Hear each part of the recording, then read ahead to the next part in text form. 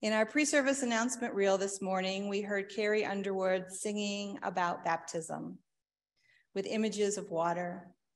Her repeated theme in this song, there must be something in the water because I am changed. And that's what happens at baptism. Baptism changes us. It's not this sky-opening, Holy Spirit descending, momentous, thunder-clapping experience like what happened at Jesus's baptism. And in fact, I've heard people who share with some disappointment that they expected more after they were baptized. They expected to have some supernatural experience when touched by that baptismal water. But it indeed does change us as we become publicly part of this larger community of faith, a place where we belong, a place to be connected to others who follow Jesus. In her music video, Carrie sings that after the baptism, she goes about her days and then realizes things are different. In these moments after baptism, the idea of being part of something greater than her hits her. At our baptism, we're no longer alone. We are one of many, we are connected, and we belong. Going back to John the Baptist and Jesus's baptism, a couple of scholarly observations. Remembering that John and Jesus were both Jewish and followers of Jewish ritual and tradition, they were already violating some of the rules of religious etiquette. Because in John's day, all spiritual events took place in that temple, the core of religious life. If you wanted to be part of the in club, you went to the temple. You didn't need to be baptized as a good Jew. So already we were seeing this non-conforming ministry of Jesus taking shape. John was preparing the way by creating a community committed to the kingdom of God and the kingdom life. Baptism was a visible rite of passage into this community. And these practices were a bit disruptive of the conventional and traditional religious practices of Judaism of the day. And that is a theme that would continue throughout Jesus's ministry. And Jesus entered right into that water. He asked for and received baptism right alongside all the people. He was one of the many in the water. And by doing this, he made it clear that his existence was about being one with the sinners and the broken. In this act, he conveyed that the kingdom is for the poor, not the rich. It's an expression of God's love, not judgment.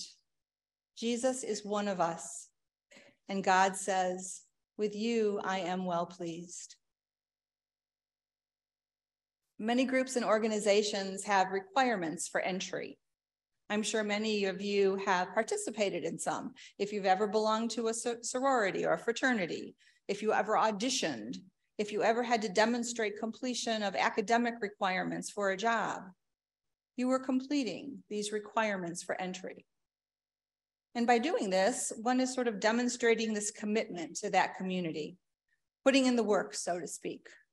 Sometimes the process is one of gatekeeping, only allowing in those who are worthy, restricting acceptance to the few.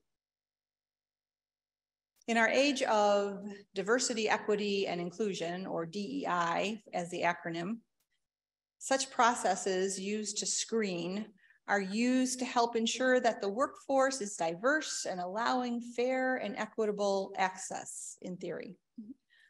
But what research is showing that such efforts miss the mark because one of the one characteristic not considered is that of belonging.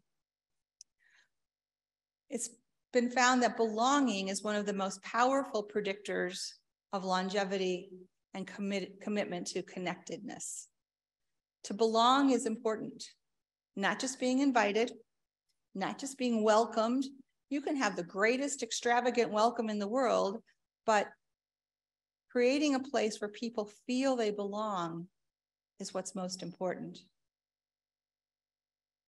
In my travels over the years, different congregations, one of my recurring themes was this feeling of belonging or not. There were two congregations in particular where even though I participated, I contributed, I was present, I never felt I belonged. I was always sort of an outsider. I was always looked at as sort of the newcomer. And this was in large part, I believe, due to my own circumstances. I was single, I had no children, and these were communities that were held together by their history of family, children and grandchildren.